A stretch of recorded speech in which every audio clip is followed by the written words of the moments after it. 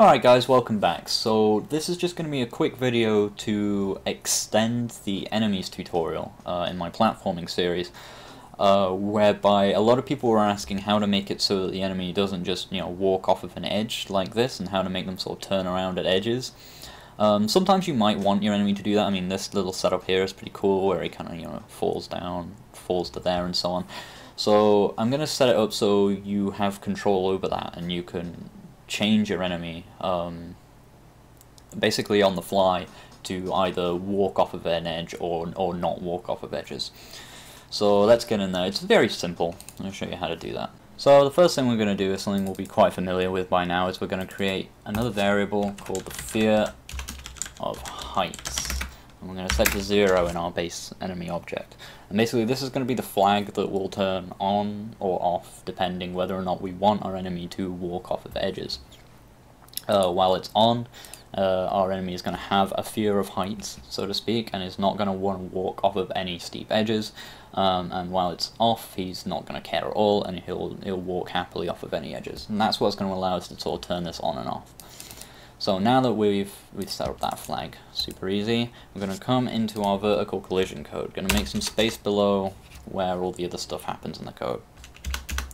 Basically what we're going to do is we're going to check to see in a certain spot whether or not we have a collision with the floor.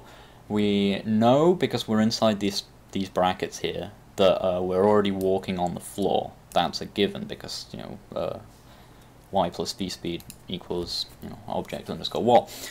But we're gonna check to see if an area to the side of us has that collision as well in that same sort of spot. I'll put some images on the screen that kind of give a better impression than I can do with words of where exactly we're going to be checking. Basically, in the direction that we're moving, we're going to look like a few pixels below the player ahead to see if we're about to walk off an edge, and it's really that simple. And if we are, we're just going to times our direction value, dir, which is what we're using to decide which way we're walking, by -1, so that we flip around and go the other way.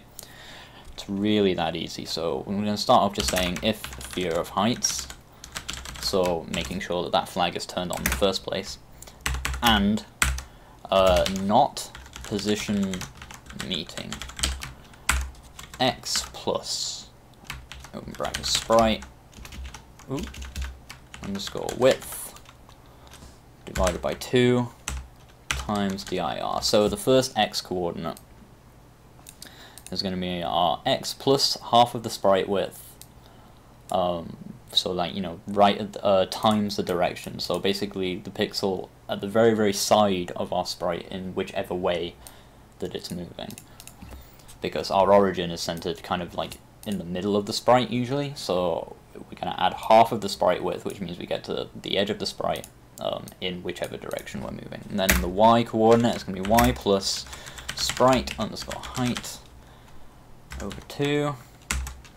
And then plus a fairly arbitrary number. We're going to just say about 8. You could do this as a variable. It'd probably be a better idea than just writing a hard number in here. But what this is going to do is say, instead of just at our feet, we're going to check by 8 pixels below the character's feet.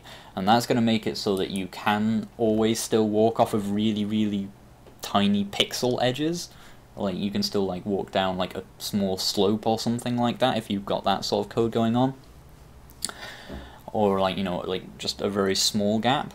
But the moment the gap gets to 8 pixels below us, there's no platform there. That means there's going to be a pretty significant drop, and we're not gonna want to go over that. You make sure whatever you put this number to, just make sure we might run into problems if you set it to a value that's higher than the height of any of your platforms or any of your surfaces that you walk on. So just be mindful of that. But otherwise, you can kind of use that to say how much of a fear of heights your character has, I suppose. And then the object that we're going to be looking for is obviously object underscore wall. So assuming there's no collision there, that means we're about to walk off of a specific edge. Therefore, the whole fear of heights thing is going to come into play. And we're just going to really quite simply do dir times equals -1. Just flip that around. And that should make us change direction. Now, obviously our fear of heights is set to 0 in this current enemy object. He doesn't have a fear of heights. But what we're going to do, just to show the most basic way in which you can use this flag, is I'm going to say insert object, obj underscore enemy, no fall. And I'm going to make this a child of object enemy, so it's going to inherit all of the enemy stuff. And set its sprite to be the enemy sprite as well. And then in the create event, I'm going to go over to control, I'm just going to say call event, just to make sure it inherits the create event properly, because otherwise putting this event here would overwrite everything from the parent object. But as long as we call this, then it's going to do all the create event stuff that it would need to do by itself. And then I'm going to drop a code action in, and I'm just going to say fear of heights equals 1, so that it overwrites the fear of heights equals 0 that it would have inherited from the other enemy object. Now I'm going to create this enemy, and I'm just going to plonk him above the enemy that we have here that was walking off the edge, and we should see they behave differently. Yeah, so as you can see, one of them will walk happily off the edge, and the other one bounces off just as you would get to the edge, and walks in the other direction. And so now you could turn that on and off, basically, to make you either walk off of the edges or not. And you don't have to do that in the create event either. You could basically change that variable at any time to make it so that they walk off of edges or not. And as you can see, because we're checking that we're on the floor before doing it, you can see he falls without a problem, like at the start, because he wasn't on the floor in the first place. So like if the floor was destroyed from underneath him, of course he would have to fall. He wouldn't want to just spin around on the spot frantically trying to go the other way, which is what would happen if we didn't check that we were on the floor first. So yeah, that's pretty much how you do that. I can just demonstrate very quickly as well. If I put like a wall less than 8 pixels here, for example, that's like 1 pixel by the look of it. Oh, I accidentally put that one higher up, so he walks over there. If I put that one down one more, we should see he still walks down onto that, and then like he can't walk up because I've got nothing in here for him to deal with, like walking up slopes or whatever, but you can see he's still happy to move down very, very small gaps there.